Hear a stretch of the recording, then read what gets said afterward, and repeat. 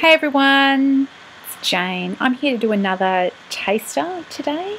On Book Riot this week, there was an article about the Australian Penguin Classic bindings, and so I thought I would bring out one of my penguins. I previously didn't know that these were an exciting form of cover that you didn't get elsewhere, but she's right, they're fantastic. So we're going to have a look at this. This is a corker of a read inside. It was first published in 1932, so it's a bit older than some of the other books I've been talking about, but it's a fantastic read. It's a comic novel.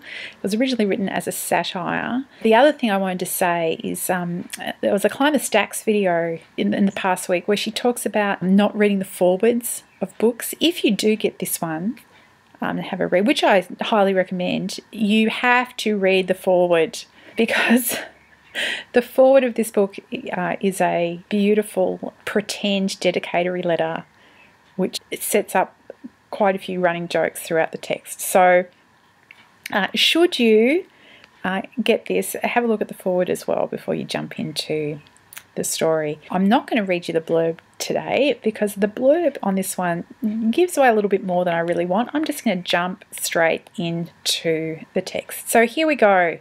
Cold Comfort Farm by Stella Gibbons. The education bestowed on Flora Post by her parents had been expensive, athletic and prolonged.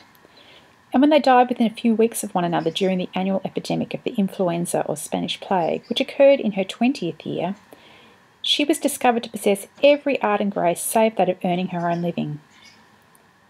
Her father had always been spoken of as a wealthy man, but on his death his executors were disconcerted to find him a poor one. After death duties had been paid and the demands of creditors satisfied, the child was left with an income of £100 a year and no property. Flora inherited, however, from her father a strong will and from her mother a slender ankle. The one had not been impaired by always having her own way, nor the other by the violent athletic sports in which she had been compelled to take part. But she realised that neither was adequate as an equipment for earning her keep. She decided, therefore, to stay with a friend, a Mrs. Smiling, at her house in Lambeth, until she could decide where to bestow herself and her £100 a year. The death of her parents did not cause Flora much grief, for she had barely known them. They were addicted to travel and spent only a month or so of each year in England. Flora, from her 10th year, had passed her school holidays at the house of Mrs. Smiling's mother, and when Mrs. Smiling married, Flora spent them at her friend's house instead. It was therefore with the feelings of one who returns home that she entered the precincts of Lambeth upon a gloomy afternoon in February, a fortnight after her father's funeral.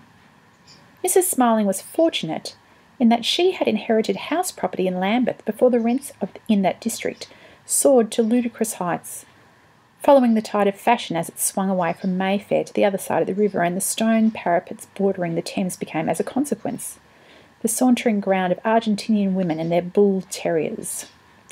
Her husband, she was a widow, had owned 3 houses in Lambeth which he had bestowed on her. One, in Mouse Place, was the pleasantest of the 3 and faced with its shelf fan like the changing Thames. Here Mrs. Smiling lived, while of the other 2, one had been pulled down and a garage perpetrated upon its site, and the third, which was too small and inconvenient for any other purpose, had been made into the Old Diplomacy Club. The white porcelain geraniums which hung in baskets from the little iron balconies of One Mouse Place did much to cheer Flora's spirits as her taxi stopped before its door. Turning from the taxi to the house, she saw that the door had already been opened by Mrs. Smiling's butler Snella, who was looking down upon her with dim approval. He was, she reflected, almost rudely like a tortoise, and she was glad her friend kept none as pets, or they might have suspected mockery. Mrs. Smiling was awaiting her in the drawing-room overlooking the river. She was a small Irish woman of 26 years, with a fair complexion, large grey eyes and a little crooked nose. She had 2 interests in life. One was the imposing of reason and moderation into the bosom of some 15 gentlemen of birth and fortune who were madly in love with her, and who had flown to such remote places as the Jean Song La, Lake Mabula and the Kwanhattans because of her refusal to marry them. She wrote to them all once a week, and they, as her friends knew at their cost, for she was forever reading aloud long, boring bits from their letters, wrote to her. These gentlemen, because of the hard work they did in savage foreign parts and of their devotion to Mrs. Smiling, were known collectively as Mary's Pioneers O, a quotation from the spirited poem by Walt Whitman. Mrs. Smiling's second interest was her collection of brassieres and her search for a perfect one. She was reputed to have the largest and finest collection of these garments in the world.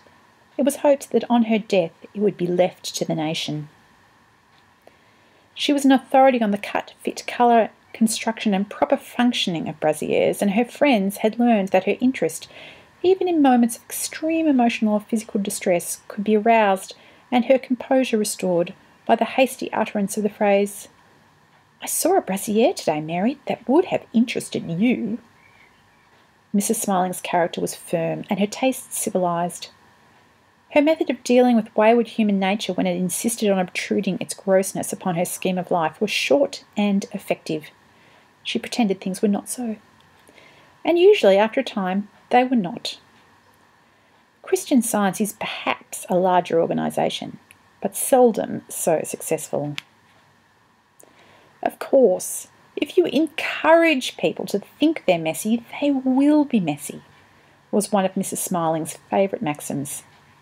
In other words, nonsense, Flora. You imagine things. Yet, Mrs. Smiling herself was not without the softer graces of imagination. "Well, darling," said Mrs. Smiling, and Flora, who was tall, bent and kissed her cheek. "Will you have tea or a cocktail?" Flora said she would have tea. She folded her gloves and put her coat over the back of a chair and took the tea and a cinnamon wafer. "Was the funeral awful?" inquired Mrs. Smiling. She knew that Mr. Post, that large man who had been serious about games and contemptuous of the arts, was not regretted by his child, nor was Mrs. Post, who had wished people to live beautiful lives and yet be ladies and gentlemen. Flora replied that it had been horrid. She added that she was bound to say all the older relatives seemed to have enjoyed it no end. "Did any of them ask you to go and live with them?" "I meant to warn you about that. Relatives are always wanting you to go and live with them," said Mrs. Smiling. "Oh, no. Remember, Mary, I have only £100 a year now, and I cannot play bridge."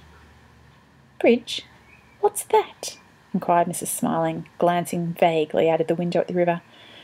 "What curious ways people have of passing their time, to be sure. I think you are very fortunate, darling, to have got through all those dreadful years at school and college where you had to play all those games without getting to like them yourself. How did you manage it?" Flora considered.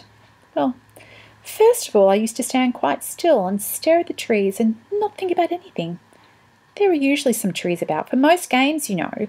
I played out in the open air, and even in the winter the trees are still there. But I found that people would bump into me, so I had to give up standing still and run like the others. I always ran after the ball because, after all, Mary, the ball is important in a game, isn't it? Until I found they didn't like me doing that because I never got near it or hit it or did whatever it is that you're supposed to do with it. So then I ran away from it instead. But they didn't seem to like that either, because apparently people in the audience wondered what I was doing out on the edge of the field, or myself running away from the ball whenever I saw it coming near me. And then a whole lot of them got to me one day after one of the games was over and told me I was no good. And the games mistress seemed quite worried and asked me if I really didn't care about lacrosse. That was the name of the game. And I said no. I was afraid I didn't really. And she said it was a pity because my father was so keen. And what did I care about? So I said, well, I was not quite sure, but on the whole, I thought I liked having everything very tidy and calm all around me and not being bothered to do things and laughing at the kind of jokes that other people didn't think at all funny and going for country walks and not being asked to express opinions about things like love and isn't so-and-so peculiar. And so then she said, oh, well, didn't I think I could try to be a little less slack because of Father? And I said, no, I was afraid I couldn't, and after that she left me alone. but all the others still said I was no good. Mrs. Smiling nodded her approval, but she told Flora that she talked too much, and she added, "Now, about this going to live with someone, of course you can stay here as long as you like, darling, but I suppose you will want to take up some kind of work sometime, won't you, and earn enough to have a flat of your own?" "What kind of work?" asked Flora, sitting upright and graceful in her chair. "Well, organising work like I used to do." For Mrs. Smiling had been an organiser for the LCC before she married Diamond Todd Smiling, the racketeer. Do not ask me what that is exactly, for I've forgotten. It's so long since I did any, but I'm sure you could do it. Or you might do journalism, or bookkeeping, or beekeeping. Flora shook her head. "I'm afraid I couldn't do any of those things, Mary." "Well, what then, darling? Now, Flora, don't be feeble. You know perfectly well that you will be miserable if you haven't got a job when all your friends have, and besides, £100 a year won't even keep you in stockings and fans. What will you live on?" "My relatives," replied Flora. Mrs. Smiling gave her a shocked glance of inquiry, for, though civilised in her tastes, she was strong-minded and a moral woman. "Yes, Mary," repeated Flora firmly. "I'm only 19, but I've already observed that whereas there still lingers some absurd prejudice against living on one's friends, no limits are set either by society or by one's own conscience to the amount one may impose upon one's relatives. Now, I am peculiarly, and I think if you could see some of them, you would agree that that is the correct word, rich in relatives. On both sides of the family. There is a bachelor cousin of father's in Scotland, there's a sister of mother's in Worthing, and as though that weren't enough, she breeds dogs, and there's a female cousin of mother's who lives in Kensington. And there are also some distant cousins, connection of mother's, I believe, who live in Sussex." "Sussex," mused Mrs. Smith. "I don't much like the sound of that. Do they live on a decaying farm?" "I'm afraid they do," confessed Flora reluctantly. "However, I need not try them unless everything else fails. I propose to send a letter to the relatives I've mentioned explaining the situation and asking them if they are willing to give me a home in exchange for my beautiful eyes and £100 a year." "Flora, how insane!" cried Mrs. Smiling. "You must be mad. Why, you would die after the first week. You know that neither of us have ever been able to abide relatives. You must stay here with me and learn typing and shorthand, and then you can be somebody's secretary and have a nice little flat of your own, and we can have lovely parties." "Mary, you know I hate parties. My idea of hell is a very large party in a cold room where everybody has to play hockey properly. But you put me off what I was going to say. When I have found a relative who's willing to have me, I shall take him or her in hand and alter his or her character and mode of living to suit my taste, and then, when it pleases me, I shall marry." "Who, pray?" demanded Mrs. Smiling rudely. She was much perturbed. "Somebody whom I will choose." So, that is a taste of Cold Comfort Farm by Stella Gibbons, and we're just going to do a little, glamour shot of the 3-stripe penguin classic, and I'll talk to you later. Bye!